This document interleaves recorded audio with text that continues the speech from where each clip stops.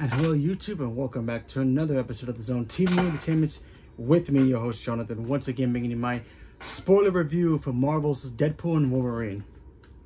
So if you have not seen this movie, spoilers ahead, because honestly, it's been like the weekend. So I gave you yesterday. I was supposed to give my review yesterday, so I gave you extra day to watch it. So if you've not seen it yet, save this video, go back, watch it, come back later. So, let's talk about it. So, let's talk about the main plot of this film. So, in this film, Deadpool's kind of in a funk right now. He doesn't want to be Deadpool anymore. Why? Because he had an interview with Marvel, aka the 616 universe, and he tried to become an Avenger. They turned him down. He had an interview with Happy Hogan. Obviously, this is before Iron Man died. This time period, so Robert Downey Jr. could have been in that universe at that point, but this is before he died. So because it says, I think March, I think it was. I gotta remember again, or February, one of them. Anyway, he's like, hey, listen, I just want to matter. I just want to be cool. I just want to help people. I just want to, be an Avenger. And Happy Hogan's like, man, you need more than just that to be an Avenger. You need the heart. You need to be, you want to help people because you want to help people. And he kind of got a sense that Deadpool wasn't being very, I guess, for sure that he wanted to do it in his own way. But, so there's that. And then we find out that he gets kidnapped by the TVA. And, Deadpool thinks, okay, I'm in trouble. I did the Time Watch thing. And then they already knew about it. They didn't care. Apparently, and this is the newest plot point that they had, apparently. So, in the movie Logan, the last Wolverine film with Hugh Jackman before he retired, before he came back, his character died. So basically they said that the TVA says that he was an anchor being. So when he died, Deadpool's universe, because they're in the same universe, just different time periods, Deadpool's universe starts to decay and starts to die off. So Deadpool's like, okay, what do I do to fix this? You can't. We're giving you opportunity to go to the MCU, the main timeline, the main MCU timeline. And he goes, yeah, I'm in. Then when he finds out that his world is dying because he thought he could bring his friends and his family, they're like, Paradox is like, yeah, no, sorry. They're all going to die a horrible death, and it's going to happen quick. It's supposed to happen 1,000 years, but Paradox being kind of a douche, he's like, no, I want to run the TVA my way. I'm going to erase the universe right away. So Deadpool literally has to go through the multiverse to try to find a Wolverine to replace his anchor version and see if he can fix that. Does not work. He finds a whole bunch of different Wolverines. He finds Patch Wolverine, played by Hugh Jackman. He plays Old Man Logan Wolverine, played by himself as well. He finds Short Wolverine from comic book accurate or cartoon accurate, depends on how you've seen it. Very ridiculous, but funny as well. He finds the brown and yellow suit comic book version of Wolverine fighting the Hulk. We got to see a little glimpse of the Hulk. That was kind of cool. It was Mark Ruffalo's Hulk. So we don't really see him. You just see his half his body. He just smacks Deadpool. So that was cool. They all pretty much tell him to bug off. We even see one Wolverine kind of like stuck like this in the crucifix, shape of an X. So that was cool. A whole bunch of bones on the floor. That was a creepy one. We even see Henry Cavill come in here as a variant of Wolverine, and he looked great. And then there was a great joke and a great, F you to DC, because they're like, oh yeah, we'll treat you better than those clowns did to you across the street, basically talking about DC. So that was funny. And then we find Logan, who is pretty much depressed and anger. He doesn't really give a damn about his world anymore. He lost everything. He didn't want to be an X-Men, and then when the X-Men really needed him, the X-Men died. Rather, that was from Sentinels, the humans who hated the mutants at the time. All those people, they all died. And Wolverine wears the suit to remind himself, like, yeah, I failed. I'm a loser. I gotta just deal with this guilt for the rest of my life now, because he can't die. So I do wish we would have got more information about that, but what can you do?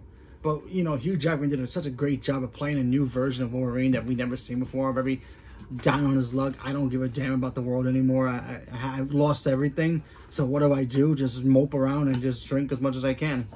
That's exactly what happens. And then, of course, Deadpool shows up, changes his whole world, and then they end up going this journey together. First, they start fighting with each other because they can't stand, Wolverine can't stand him because he talks too much.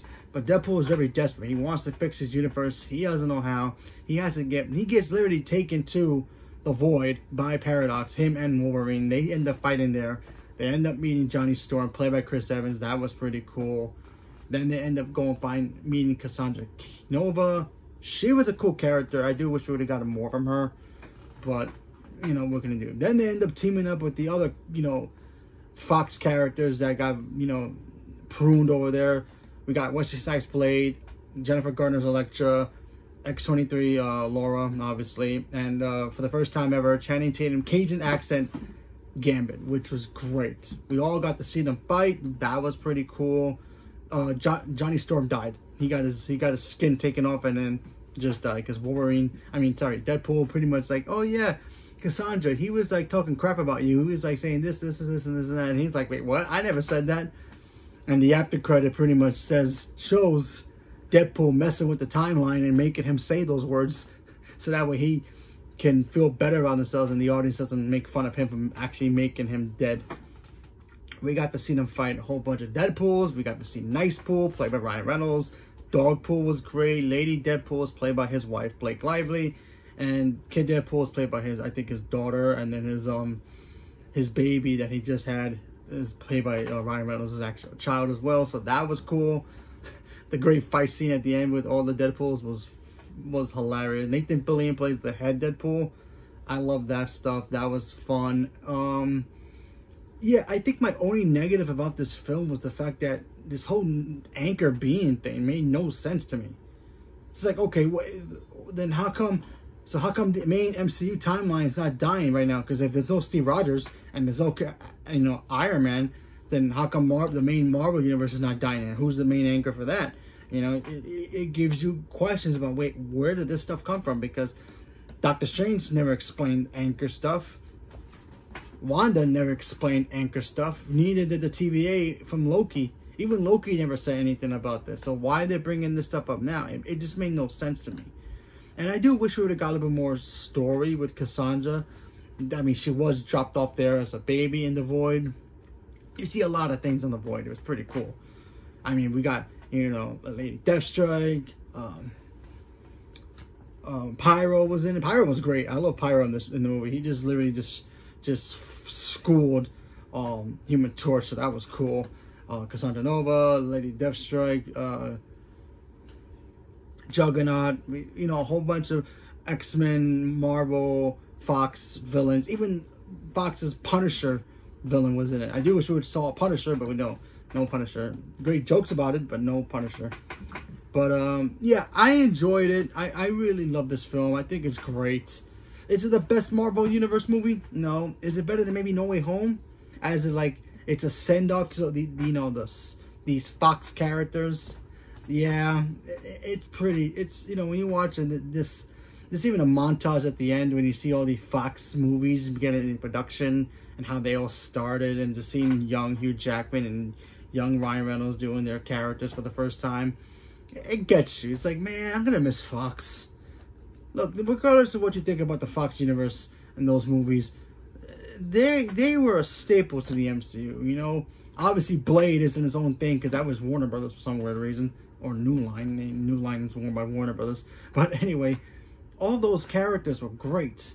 You know, sure, the movies weren't all great, but a lot of them were. Even though I loved all the X-Men films, I don't care. I really personally like all the X-Men movies, and I think they did a really good job of sending off these characters and giving us one last shot with them. Seeing Jennifer Garner just be badass again. That woman does not age. That woman's still beautiful beyond compare, and damn you, Ben Affleck, for not keeping her.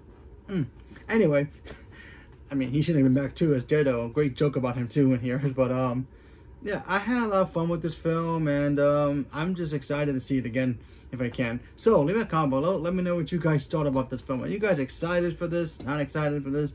You guys know all the spoilers now about all the cameos. What's your favorite cameo? Leave me a comment below. Let me know. Stay tuned for more. Thank you very much, and have a good day.